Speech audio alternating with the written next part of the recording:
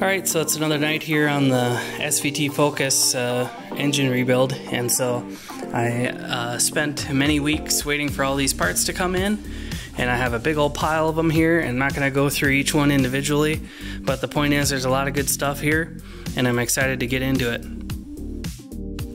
I got my engine block all cleaned up here and painted. I also got the crankshaft cleaned up as well, and so the next thing we're going to start getting onto here is the main studs in this case, and the main caps, get the crankshaft in.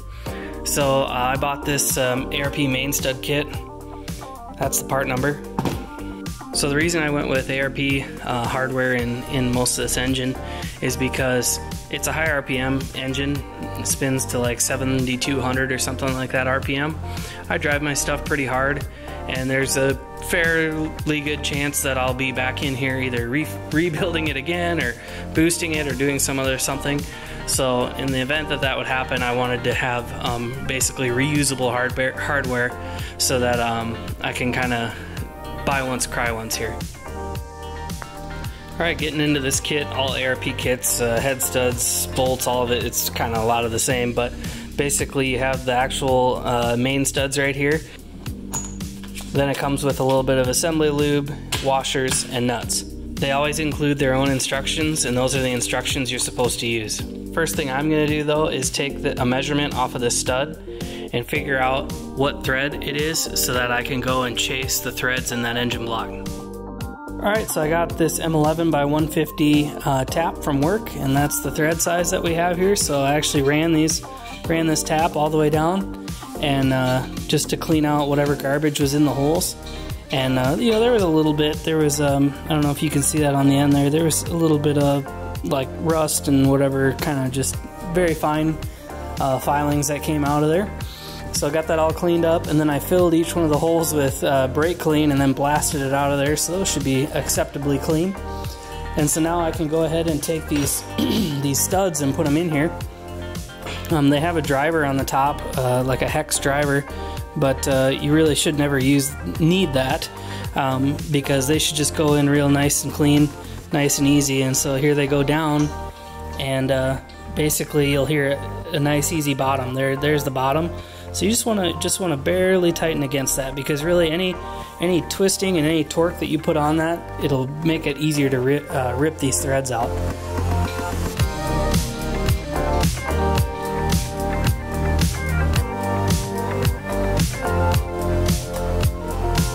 Alright, while the main studs are in here, basically I again am only doing them finger tight, and what helps me is I actually drive them all the way in as hard as I can. Basically make sure they're bottomed, and then that's just to let you know kind of where the bottom is. Then I back off a thread or two, and then I come into it real soft, and that's how I get these all set up. Alright, so I got my studs in. Next thing is these main caps. I got them all cleaned up in the parts washer, but you can see they're all numbered 1 through 5, 1 being the front of the motor, 5 being the back, and then the direction, the arrow points to the front of the motor. So also I have a set of Mahle main bearings here. There's the part number. These are standard size main bearings, and so they come in a pack all neat and nicely sorted here. You have your top bearings and your bottom bearings, and I guess they're called uppers and lowers, but if you look on the bottom here, you can see upper and the date of manufacturer, standard size, and then on the lowers you can see lower, standard, date of manufacturer, same stuff. So anyway, we got all these, and this goofy one, that's the thrust bearing that controls the forward and aft motion of the crankshafts. That one's really important. That goes in the top. It's an upper, you know, not a lower. And for whatever reason, I have what appears to be extra uppers here. That's fine. They were two were kind of clamped together, almost like they were inside each other. So anyway, I'm going to use what I need, get this thing set up, get the uppers into the block, and then we'll see about getting the lowers into the caps. Alright, so I have an upper here, and you can see it's got the groove in it. Also, you'll notice it's got this hole right here, and that hole is to match up with the actual oiling hole right here. So that's one way to know which way you're putting it in. Also, the tang, there's like a little cutout right here, a little tang that fits right into the cutout into the block, and that's just how these go in. So you'll want to make sure there's no burrs or anything goofy on these bearings. And besides that, go ahead and place them all.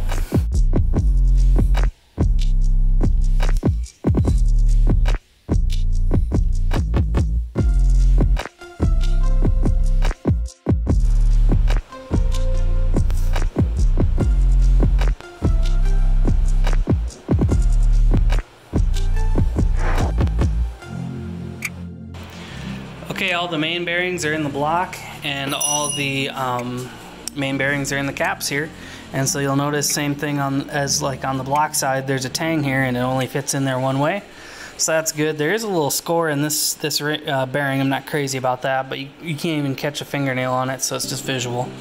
Now the next thing I want to do is I am going to plastic gauge check this. I have a video on how to run plastic gauge, but I'm going to do it quick and check my main clearances. So I'm going to put the crank in dry, torque everything down once, and just see where we're at.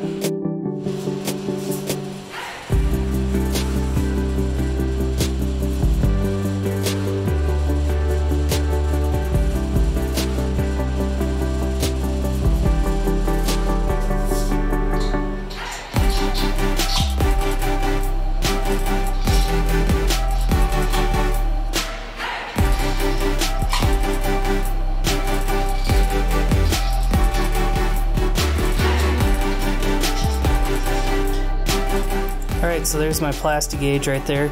I'm looking at about 2/1000 clearance, maybe just a smidge under, but it's not quite 1.5. So somewhere in between there. So I think that's good. That's a good clearance here. So I'll be able to assemble this thing and take off.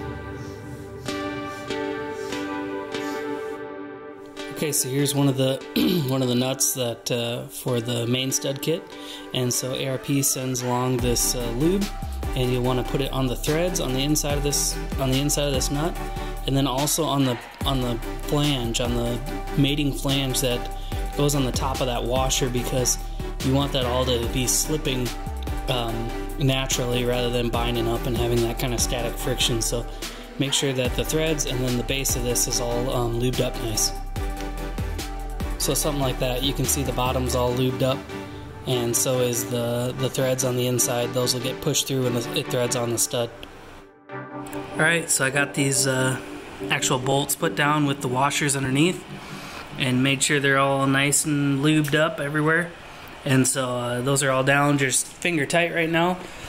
So we want to tighten these down to 80 foot-pounds. That's in the ARP box instructions, and so that's what we're going to do.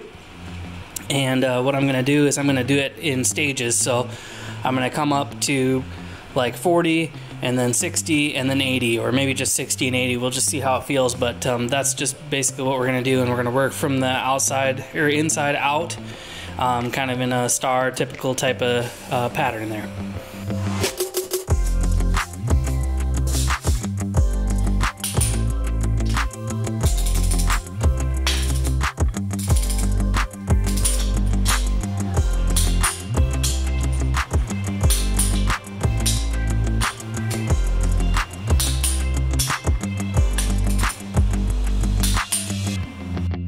Alright, so the crank's all tightened down here. You can see all the main caps are in, and then notice the arrows here.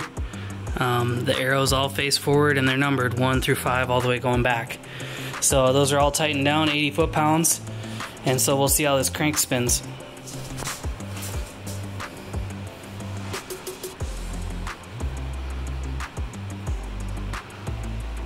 So I can spin it with basically, you know, one finger if I have some place to grab onto. So it feels good, feels smooth. Now we can move on to the next part.